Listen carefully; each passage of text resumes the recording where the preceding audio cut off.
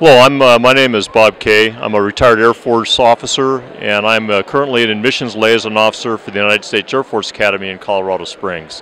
The Air Force Academy, pretty much like West Point or Annapolis, is a four-year institution of higher learning, extremely competitive to get into.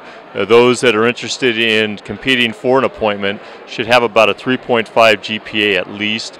Team sports, a lot of leadership experience.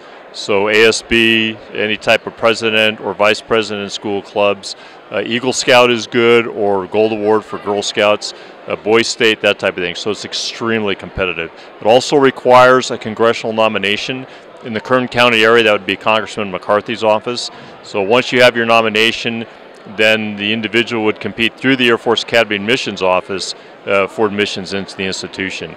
It's an extremely rigorous four-year program. At the end of 4 years, graduates will become commissioned officers in the United States Air Force and then are eligible for occupations in the Air Force such as pilot, satellite or space officer, aircraft maintenance officer, cyber warfare officer. So virtually any career within the United States Air Force they are capable of gaining admission to. So it is a tremendous opportunity.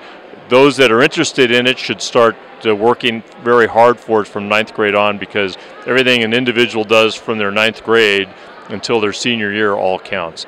So the numbers wise, there's about 16,000 that will fill out an application. From that, we'll have about 3,000 what we call candidates, which is an extremely competitive process. And from those 3,000 plus candidates will be 1,200 that are actually admitted into the academy. So if you have any questions, please go to www.academyadmissions.com, and that should explain the requirements and the process. Thank you very much.